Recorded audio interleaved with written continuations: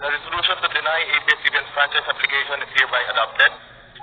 Pursuant to Section 49 of the Rules of the House of Representatives, all House bills and House resolutions relative to the grant or renewal of the franchise application of ABS-CBN Corporation are hereby laid on the table.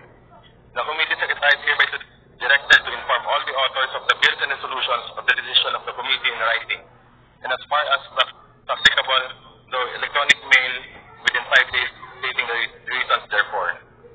Mr. Chair, Kong Jonathan, point of clarification lang po. Ano po ba ang ibig sabihin ng laid on the table, Mr. Chair?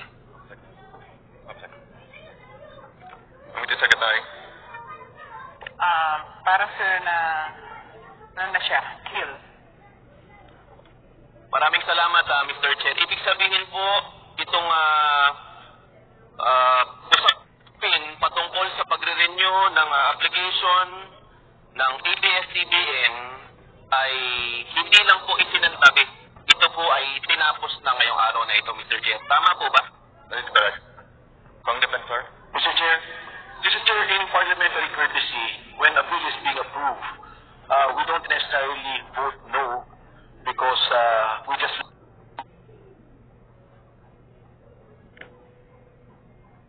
lay it on the table just to make it stay in the committee. But technically, Mr. Chair, for a franchise application, the effect would be to kill the application of the franchise. But it is still in our rules laid on the table. And Mr. Chair, as this is a historic moment for the House of Representatives and of course for the Filipino nation, I move that all members, Mr. Chair, who voted for the adoption of the committee resolution be named as co-authors. I so move, Mr. Chair. There is a motion to include all members of the committee who voted for the adoption of the committee resolution denying the franchise application of ABS-CBN Corporation. Any second? I second, Mr. Chair. Is there any objection? Who voted, not present. I'm sorry. I withdraw my objection. Without any objections, motion is approved. Mr. Chair, I move that the committee adopt the other findings and recommendations contained in the technical working group report, Mr. Chair. There is a motion to adopt the other findings and recommendations contained in the TWG report. Any second? Second, sir. Is there any objection? Hearing none, motion is approved.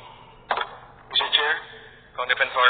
for purposes of transparency, I move that we authorize the chairman of the Committee on Legislative Franchises to release the TWG report and the adopted committee resolution to the public and other committees of the House. I so move, Mr. Chair. There is a motion. Any second? I second, Mr. Chair.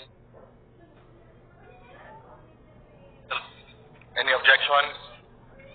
Hearing none, motion is approved. Mr. Chair, mukha pong tapos na ang usapin ngayong araw na ito. Mr. Chair, I move to adjourn. Mr. Chair? Mr. Chair, Congressman, sir. before I second the motion, let me just congratulate you, also those who voted no.